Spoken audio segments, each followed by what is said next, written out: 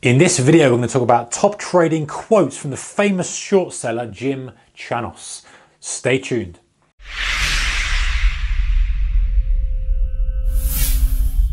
Hey traders, a very warm welcome to. So this guy nailed the Enron short and he's a famous short seller. He loves to play from the bear side, Chanos. I've compiled some of his advice on short selling and trading and investing, all that kind of stuff in this video, from his videos, the videos he's done, from kind of interviews he's done, articles he's done. Yes, I appreciate I've written quite a lot here, but don't worry, you don't have to read my handwriting. I'm going to talk you all through it. Right, if you like short selling, this is a good one. Okay, first thing is, he said, I've seen a lot more go to zero than infinity. I guess that's why he decides to leverage and play from the bear side and press the short side more than he does the buy side. He's seen over his period of trading career, investing career, hedge fund career, way more stocks go to zero. So he just aligns himself with that approach. It's not for everybody, and we'll get to that in a second. One of the things down here he mentions, it's not for everybody, but in his eyes, it's easier to spot a potential short opportunity than it is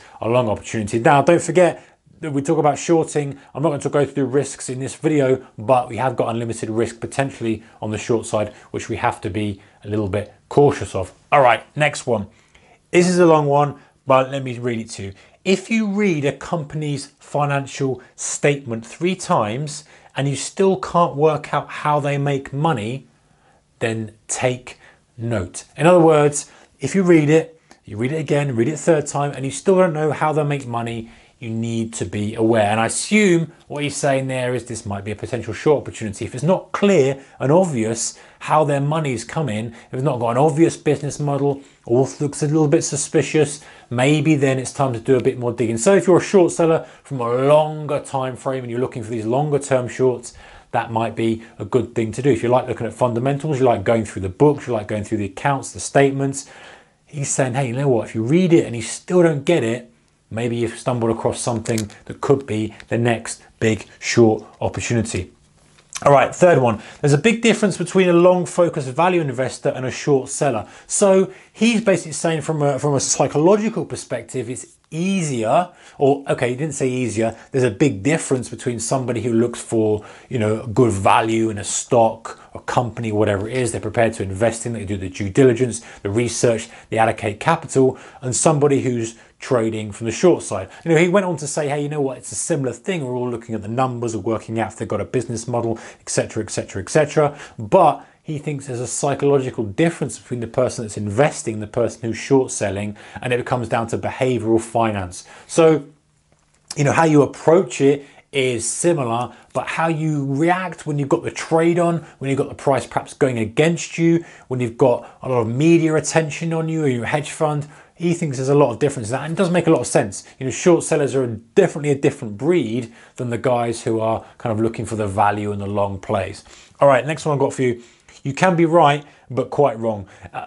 Big one for short sellers, and we know Bill Ackman, another one, loads of different examples where guys have called the short and they've just been wrong. Now, we don't know, when we're watching this video, what's going to happen with some of these big short calls that people have made, but the point is, being a short seller, you can be wrong for many months, if not years, and you've got to pay a cost to carry, potentially going against you massively, all this kind of stuff, but be actually right in the long term. So it's a matter of timing the short side as well as being right. So that's the key thing. You can be right, and if you're right, you get a lot of profit very, very quickly. Often when it kind of starts to unravel, the accounting starts to unravel, or the business model really starts to struggle, and they kind of looking for finance, they don't get it, that really starts to hammer the share price.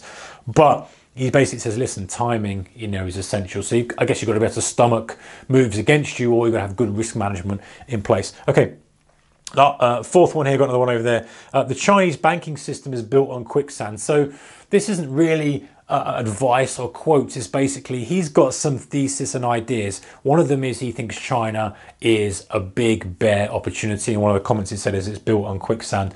Another thing is he's very interested in short on Tesla. But what I forgot to mention is when I'm reading the company's financial statements is this is a good one. He focuses on businesses where something is going wrong. So in other words, he says, listen, I don't just focus on things that are overvalued, because often there are a lot of companies out there that maybe their growth is going to stall, and that could be a short opportunity. He says, but the real key opportunities for him from the short side are when something is going wrong. So not necessarily the overvalued and the growth is going to stall, which would create a little bit of a down move in the stock, maybe a reversion back to from a big trend down again, just because the business model is sound, but they're not growing at the rate that the street or the city wants, and so the share price might decline as people start to pull funds out. No, he's looking for stuff where there's something that's fundamentally going wrong. Is that a management thing? Is it an actual operational perspective? Is it a business model? Whatever it may be, that's what he looks for in his short opportunities. So